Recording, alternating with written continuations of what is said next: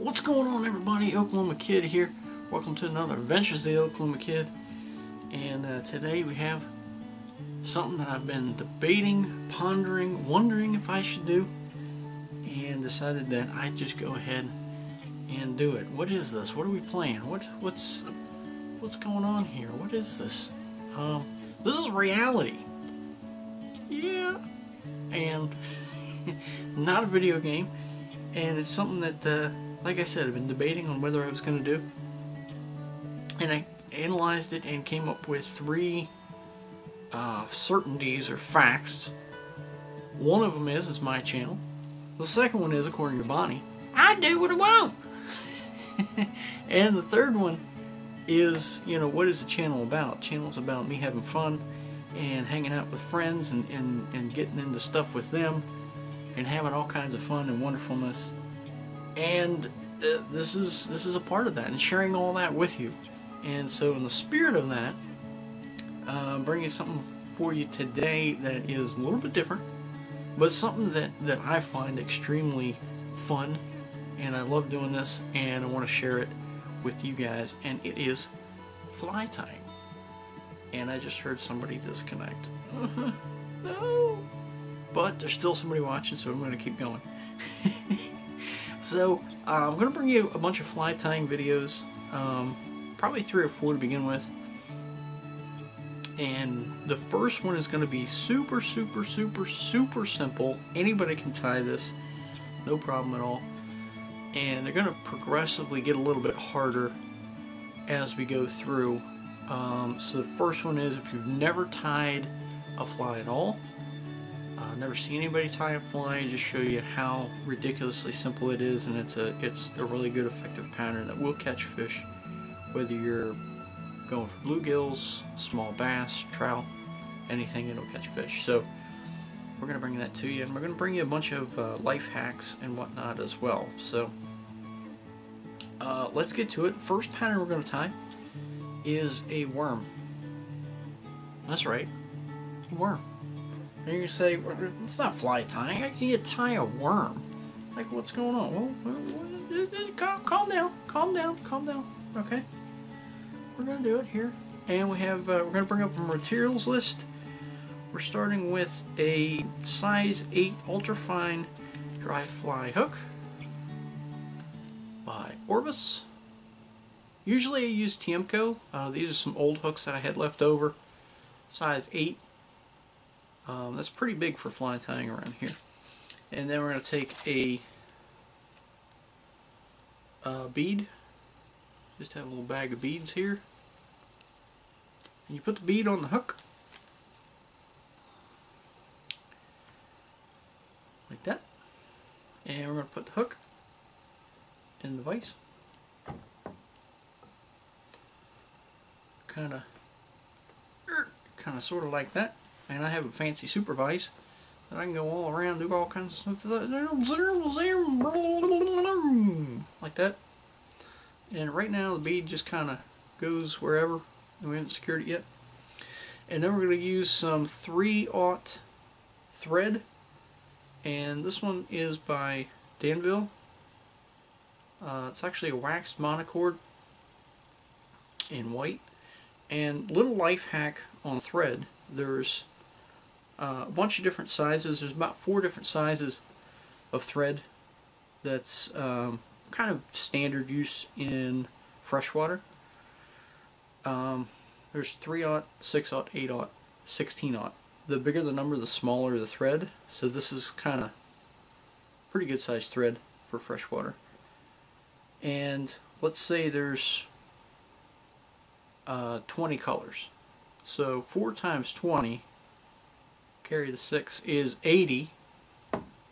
And let's say you bought it at a bargain basement price of $2. That's $160, peeps. Guess what? I could save you a whole bunch of money.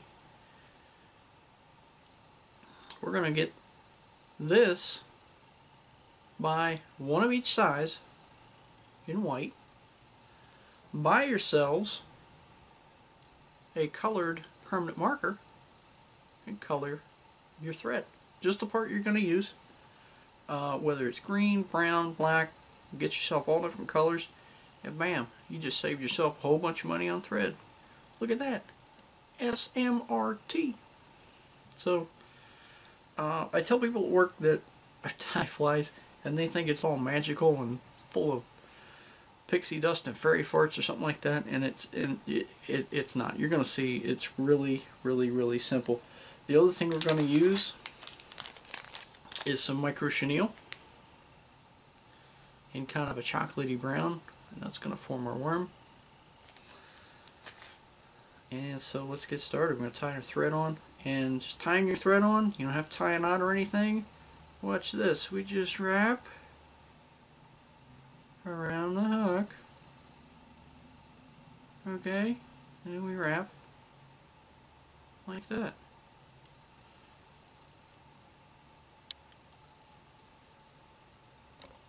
Okay.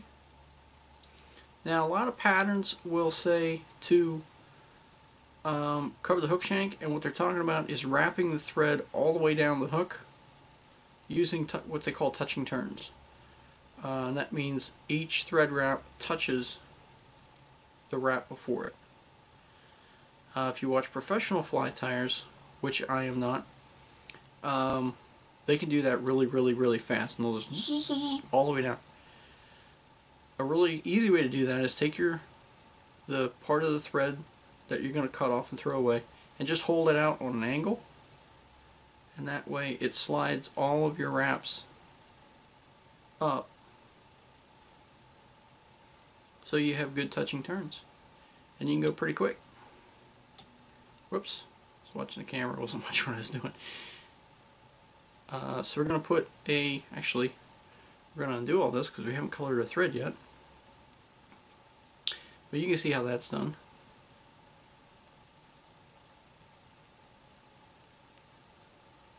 And that's how simple it is to mess up, to screw up.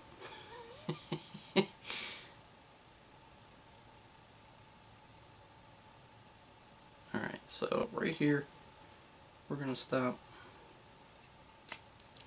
grab our marker, and just color the thread. This part we're going to throw away, so we don't need to color that. Now look. And we have brown thread.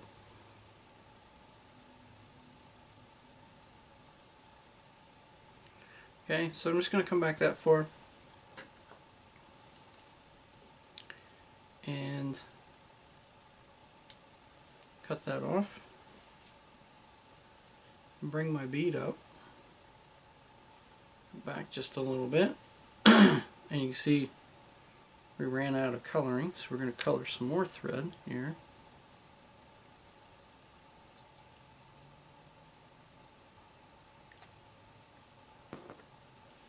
And we're going to secure the bead, and I don't want it all the way up at the eye, but I want it a fair ways over, so I'm just going to kind of hold it with my finger and wrap over it, wrap back.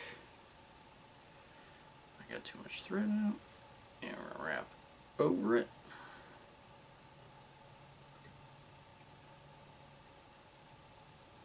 Wrap back, wrap over, wrap back, and just keep kind of doing that till it's secure. And then we're going to wind to the back.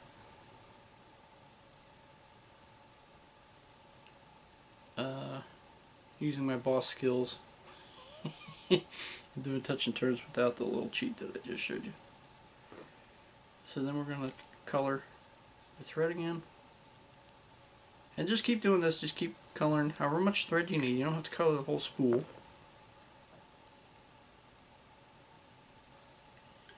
And I want to go right to the back. There we go. Now, you grab your chenille.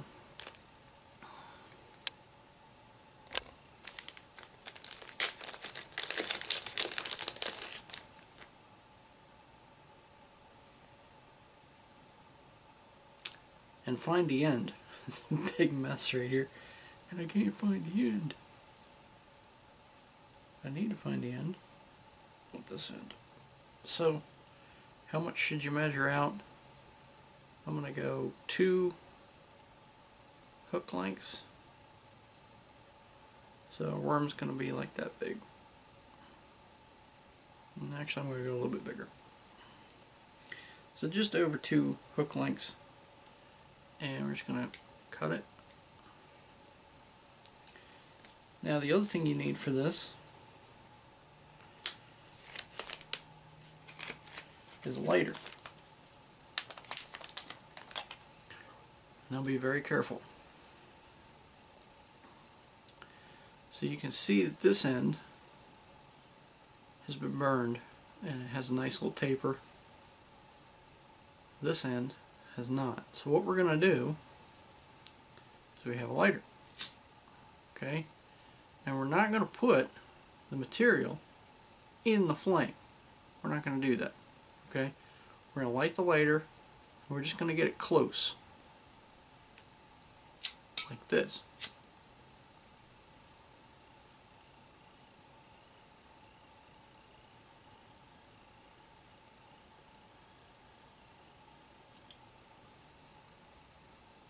Like that. And it kind of looks like a worm now. And so we're going to position it on the hook, and I want about 1/3 of it in front and the rest of it in behind. So I want it probably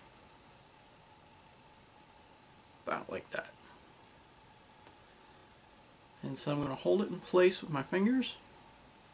And this is going to be called a pinch wrap because I'm going to bring the thread up. I'm actually going to grab the thread with my fingers, wrap it around, and then I'm going to slowly pull the thread through my fingers so that the material stays in position exactly where I want it. I'm going to put a second thread wrap there, lift it up, come forward just a little bit further. You see what we're doing? We're putting ribs in here because a worm has like little rings in it, doesn't it? You know it does.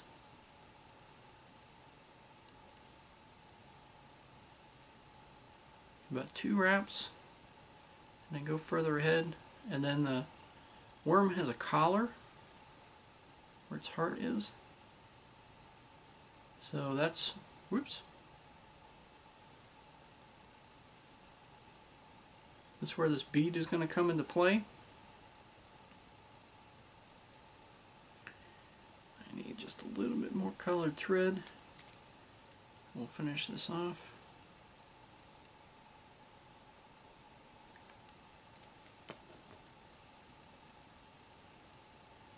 And now I need to advance the thread in front of the bead. Hold this down. 2 wraps. A little bit further forward. 2 wraps. And then build up a little bit of a head here so you can secure it.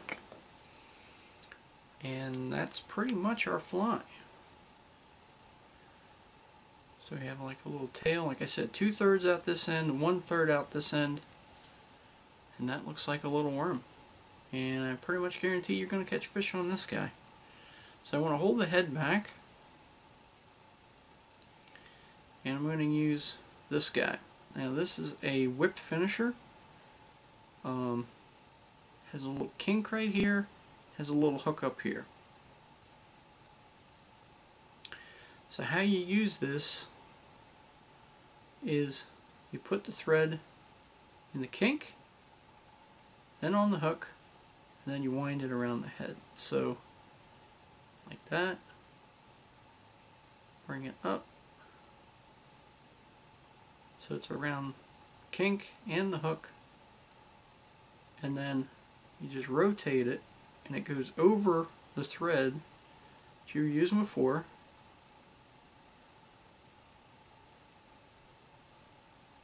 And then to get it off, take it off the kink first, and then you have it left on the hook, and you just pull the thread up and then pop the hook out, pull it nice and tight, and wha-bam, we're done. Cut your thread off. And if you were tying along with me, you just tied your first fly. So super simple, easy. Anybody can do it. We're going to take some head cement, and to do that I'm going to take a dubbing needle, flip our fly upside down. Another good reason to get a really good vise. You never know when you need that fly upside down.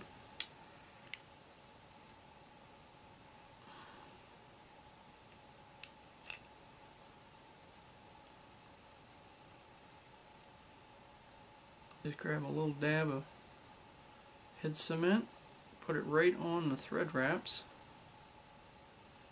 and especially right on the knot.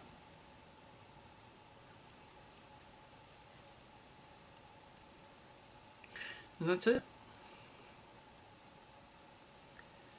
That is your worm. And that's your first fly. And we're going to tie more, and we're going to have fun. And hopefully you enjoyed it. Hopefully you found it funny, amusing, maybe even learned something. Who knows? And next time we're going to come back and we're going to tie a little bit more difficult fly. We're going to tie this guy right here. Whoa, dropped it.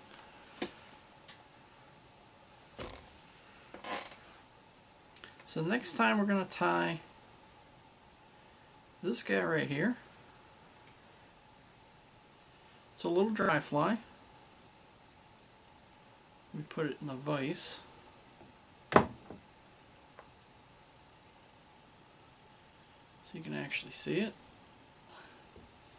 So we're going to tie that guy next time.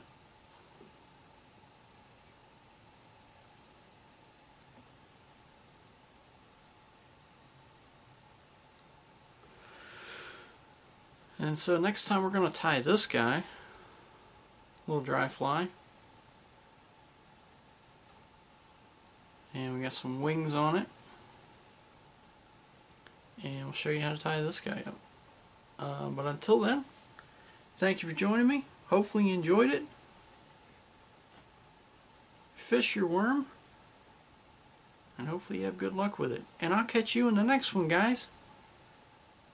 Later.